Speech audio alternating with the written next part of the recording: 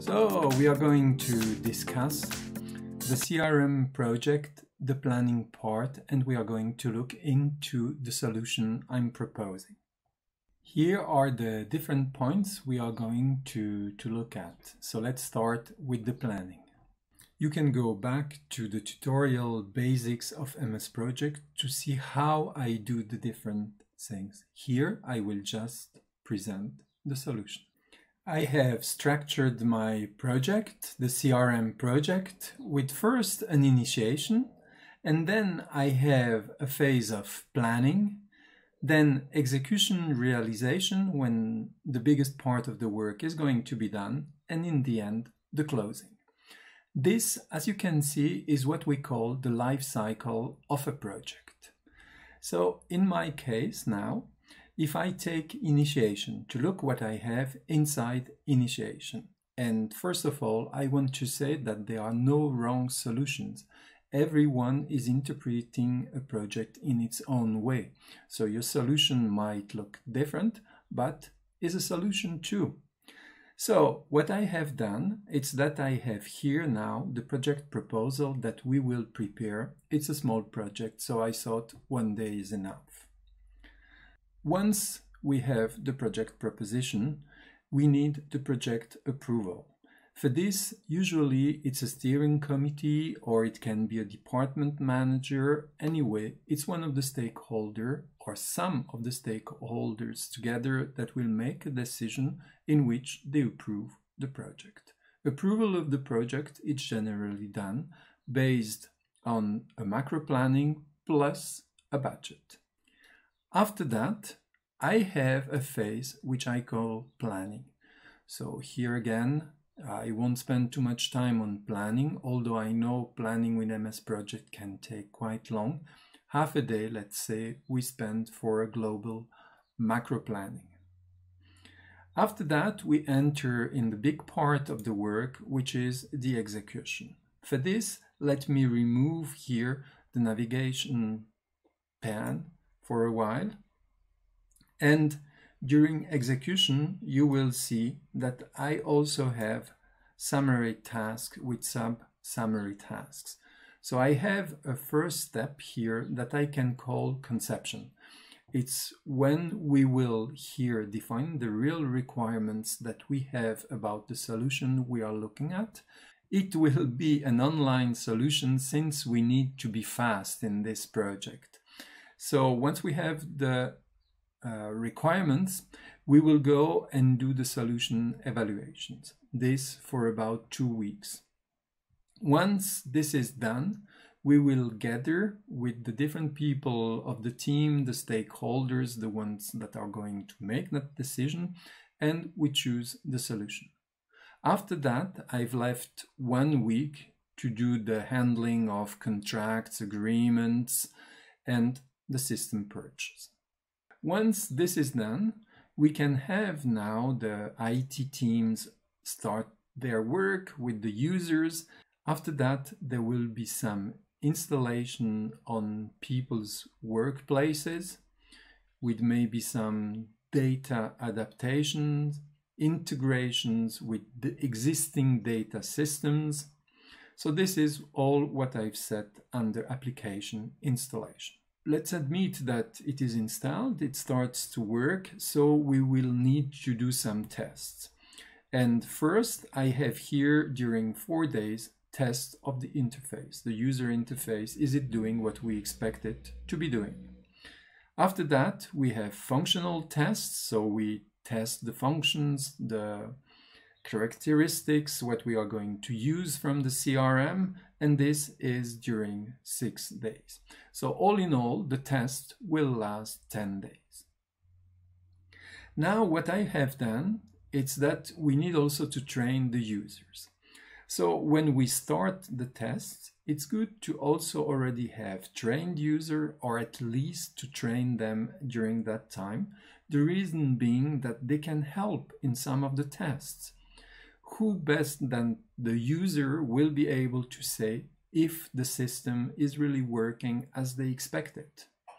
So I propose 4 days of training, meaning that we do a session of 2 days where half of the people are trained and another session of 2 days where the other half of the people are trained. Like that. Still, some people can work while the others have training. Like that, you do not disturb too much the operation. Once this is done, so people are trained, the system is in place, so we are ready to go into production. So for this, I've set the in production is the date. You see, I've set 0 days for this. So it is a milestone when we want to start the system and have to go to production. Once it is in production, I leave a period here of 2 weeks after, during which we will survey what's going on. It means that users have been trained but are not experienced. And the system might also not exactly work in real conditions as during the tests. So for that period of 2 weeks, we'll maybe have some help from consultants or other people who are more knowledgeable, more experienced, and that can intervene and help user to go around their issues.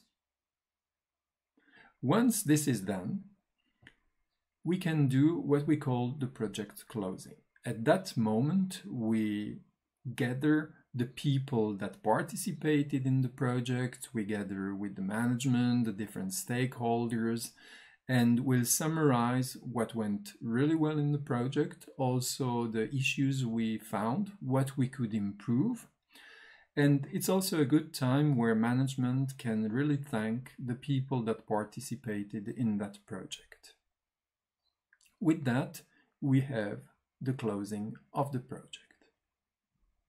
So this is the planning how I have set it. You see the different days. So what I did, if I start again from the beginning, you see that there isn't something really specific for initiation or for planning.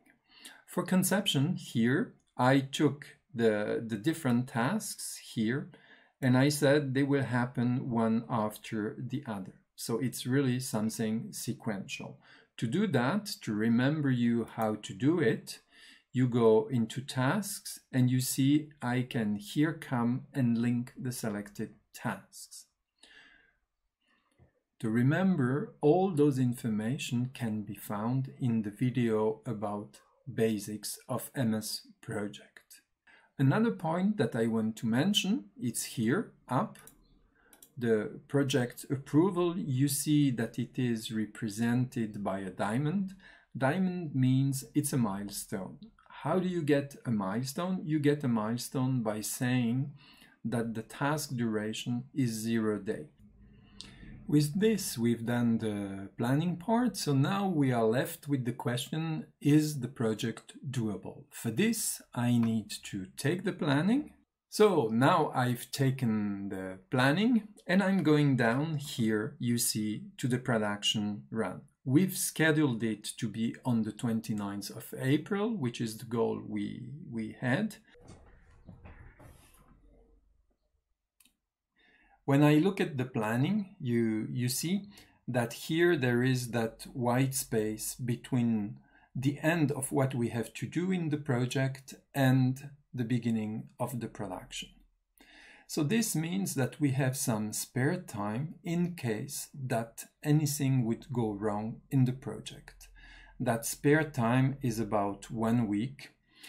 So I could say in the meeting that if we follow the path of this project, we still have 1 week of margin before to start the production. I think this is enough in that kind of project to make sure we can start it and that the project is doable. So at that point, I would say that yes, this project is doable. Let's take together the decision and the approval for the project. In such a project, I will need people from different departments. And for that, I will go now again to MS Project to show you how I've done it. So now I'm into the planning, and I will switch to the resource sheet. And here you discover the different people I will need in this project. I will need some stakeholders. I've put 2 stakeholders. I put this under their general name. After that, I will need the project manager, which I mean it will be you. Yeah, you are the project manager. And after that, in the project, we need integrators, people that will do the implementation of the solution on the desktops, on the servers. And after that, we said also that it's good to have some users to participate into the tests, and we will need to train them.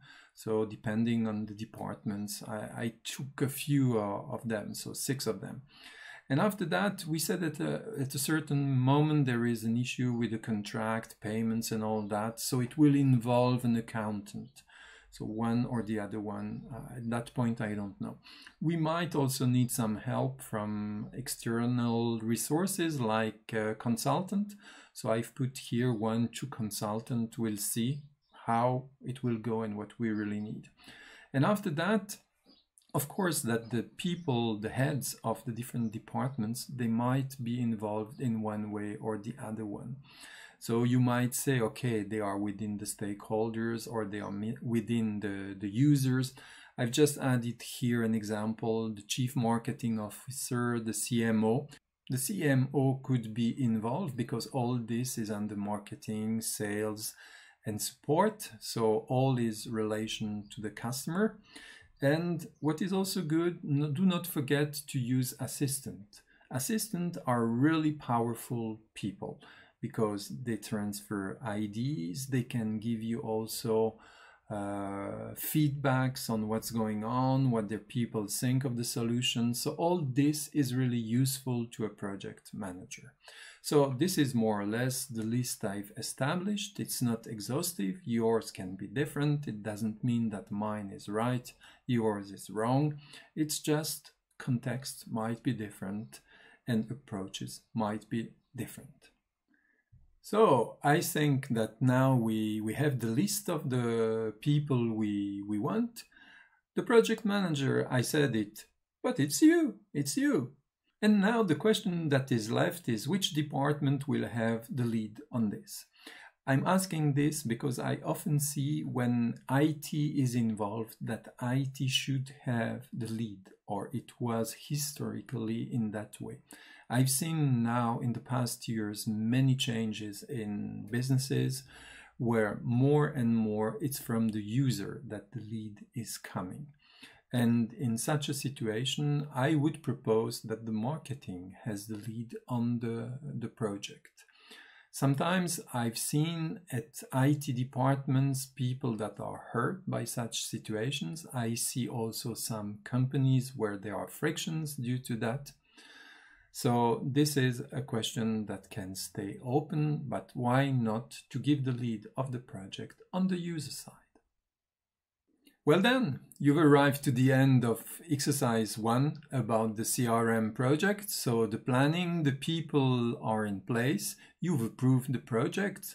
So we will now continue with other exercises. You liked it, you can sum up, you can comment. For me, this experience is new to have such interactions, so I'm really pleased to see and get some feedback. So hope to see you soon on the Vision 6D channel, and do not forget to subscribe. Bye bye.